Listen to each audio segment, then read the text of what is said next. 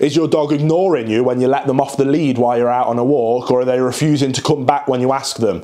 Recall problems are a very common issue with new dog owners and experienced dog owners alike, and in this video I'm going to help you get over it once and for all. Welcome back to Will and Mabel. If you are new here, my name's Will. I'm a canine behaviourist, and on this channel I make videos like this one to help you become a very calm, consistent, amazing canine leader that is capable of raising perfect canine companions. So if you do want to join our amazing community here, make sure you click that subscribe button. Now, if you haven't got your dog yet and you're watching this video because you want to preemptively set yourself up for success in terms of recall, congratulations, because that is exactly the approach that you need to take. And in my Perfect Puppy course, that is how I teach people from day one how to get recall mastered perfectly the first time round. But if you are watching this because you've got it wrong already and your dog is ignoring you and isn't coming back to you when you ask it, this is what we're going to now focus on for the rest of this video. So recall issues for me kind of stem to two things really. First of all, it's an obedience and a leadership issue. Obedience and leadership, 1 and 2. They're the two issues that we need to focus on. The obedience means that the command that you've put on for getting your dog to come back to you isn't ingrained enough, either A or B, and this one kind of is the Venn diagram that crosses, that kind of bridges across both issues, is that your dog understands what you mean by your whatever your recall command, whether it's come or whatever it is that you use, is that they know what it means, but they're making a decision to ignore you because whatever it is over there is far more exciting and more important to them. And then the other side of the issue that often kind of, like I say, kind of goes hand in hand with both issues is leadership. Your dog might very well have the best obedience in the world and very, very detailed understanding of a recall command, but if he's just going, nah mate, don't want to listen to you, that is a common issue, that you have a lack of leadership and that your dog doesn't respect you as its calm, consistent leader and feels that it can make decisions for itself and doesn't have to listen to your guidance. Now, as I always talk about here on Will and Mabel, people need to understand that dog training and then canine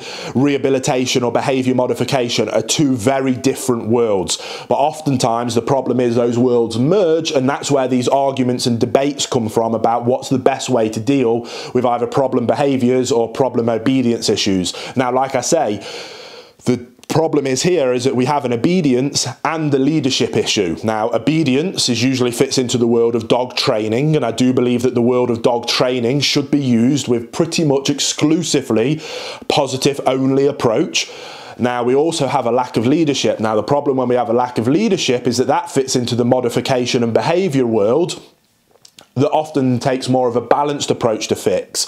And if you're having recall problems, like I say, you often need both. The problem is, if you go to someone that only represents the positive world, you're going to get a very positive answer to the problem, which unfortunately very rarely works when we're talking about recall. And if you go to the balanced, more behaviourist approach, they often are so sick of being attacked by the positive only people that they then go into this war of slagging each other off, and then no progress is made. And that's what we don't like to do here. We like to educate people that there is very two different worlds and both have their merits, neither are wrong, but it's just like a toolbox. You need to have a multitude of tools in your toolbox and choose the right tool for the right job. Now, if you're struggling with recall issues and you take a positive only approach, what you're basically doing is going into a bribery approach with your dog, where you're asking your dog to come, usually for a food reward, and what you then need to do is you go into a battle with your dog of making sure that your bribery has a higher value than the thing that they're ignoring you for in the first place. So if they're off playing with another dog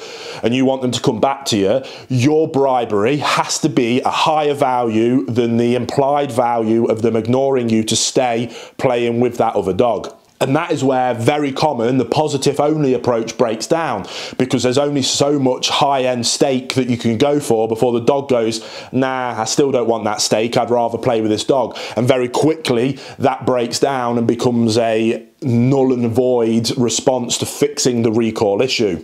Whereas on the other hand, and the approach that I like to take, is that you want to have a dog that looks to you for guidance, respects your leadership so much that they will happily, gladly do everything that you ask of them, because you have such a lovely working leadership and following relationship with your dog. Now, that doesn't mean, and this is a lot of the thing that the positive only people will accuse people that want to work in more of this realm, you dog isn't coming to you out of fear. It's coming to you out of respect and out of love for your leadership and an eagerness to please and an eagerness to work.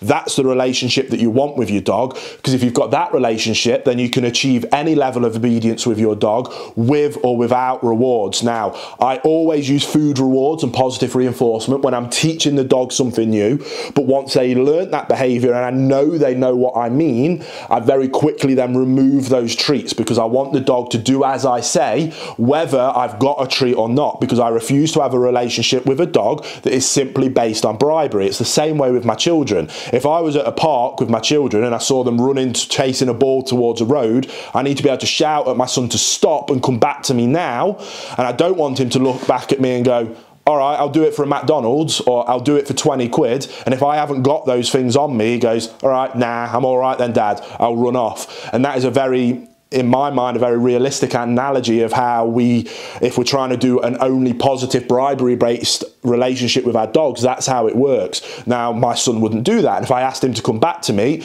he'd come back to me because I'm my son's leader and he respects my authority and my guidance. And it comes from a place of love, of me wanting to keep him safe. It doesn't come from a place of fear and he's scared of the repercussions. It becomes from a place of leadership and respect and him doing as I ask of him, because I love him and I care about him and I want him to be happy and healthy. That's the relationship that we need with our dogs. So if you're having recall problems, for me, it's a two-stage approach. First thing you need to do is completely restructure that relationship you have with your dog, and restructure it to a point where it's a leader and follower relationship, where your dog sees you as a calm, consistent leader that it can look to for guidance in any situation, and is happy and eager to follow your commands no matter what's going on, or no matter how high value the thing over there that they want is. They might, I really want to go and play, but I've been told not to, so I better not.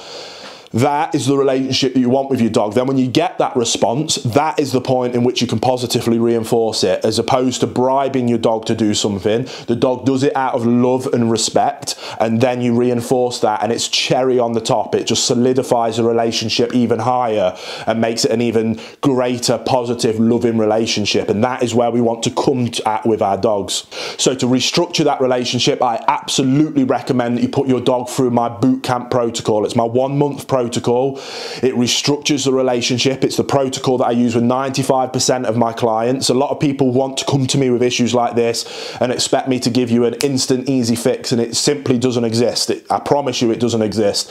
It takes time, it takes commitment, and it takes effort, because that relationship is something that is earned. It isn't bought and it's not bribed. But once you earn that relationship with your dog, that is how you have a perfect canine companion. So for the vast majority of behavior issues or simple obedience issues like recall, I get my clients to restructure that relationship, and simply by restructuring that relationship, 99% of the time, the problem behaviors fall off anyway. And as part of that protocol, there's plenty of time for obedience work and food work and reward-based work that, alongside restructuring the relationship, then again fixes your problems like recall. So then once that relationship is restructured, or while you're going through the process of restructuring that relationship and you want to focus on recall in the obedience sections of the bootcamp protocol, I would recommend whatever it is that you've been using as your command for the recall, whether that's come or here or whatever it is, that you completely scrap it. You no longer use that word or that term, because for the amount of time that your dog's been failing its recall, every time you've used that and it's failed, the dog has learned that it doesn't need to follow that. With recall, we want a 100% guaranteed success rate with the command that we use. And to guarantee that success rate, we always use a long line until we know that we have a 100% success rate with that. And the thing that I recommend in terms of tools is a long line and a whistle. Dead straightforward. Again, you start with the whistle training indoors in an environment where you can completely control the variables, very narrow corridor, get your dog at the end of the corridor, pip, pip. When they come to you, high reward, praise, food reward, praise, food reward. You then do that into a longer corridor. You then do that between rooms, 0 distractions, always on a long line. So if they don't come to you, you can reel them in and guarantee success. We always set our dogs up for success. We never set them up to fail. We guarantee the success and we reward it. When they do it on their own without us having to reel them in, we highly reward it, and we make it very clear that this pip pip on the whistle means I want you to come to me. And if you do that, very very good things are going to happen. You then do that in your garden, you then slowly increase the distraction level, and again, as long as you've restructured that relationship to the point where the dog wants to work with you and wants to follow your guidance, eventually you'll get to a point where you can do it with distractions going on, and even though they want to go towards that distraction, the pip pip means, oh, hold on 1 second, go back, get the reward, and then let them go and play. You don't always only want to use recall to remove them away from a positive experience. If they want to go to that positive experience, use the recall, reward them, and then let them go to the positive experience. Layer the positivity approach up alongside the restructuring of the relationship, and that is how you get a 100% guaranteed success rate with your new whistle recall or your new command if you don't want to use a whistle. And that is how eventually, over a few months of drilling this, you'll have a dog that no matter what's going on, will turn on a dime for a whistle. That's what my Labrador Sully will do if he hears pip pip. Doesn't matter whether he's chasing a bird, which is his favourite thing in the world, going towards some other dogs and playing with them. No matter what happens, pip pip on that whistle. Oh, it's go time, it's work time, better get back to my dad as quick as possible. And if he comes back quick time, he gets a nice little bit of reward for me, and thank you for doing that, I appreciate it. And we just drill that throughout his life. It's always an ongoing process of working with dogs. So I hope that helped. I hope that makes recall a little bit more easy to digest and understand where the problems come from, and then if you have got those problems, how to overcome them. So thank you so much for watching this video. If you did find it helpful, click that thumbs up button, subscribe if you are new here, and you can hit that notification bell so that you can join the community here that we're growing on Will and Mabel, where we all help each other become amazing canine leaders. So thank you so much. Again, if you've got any questions, again, email address is down in the description box below. Happy to help you out via email as well as through videos like this. So I'll see you on the next episode of Will and Mabel.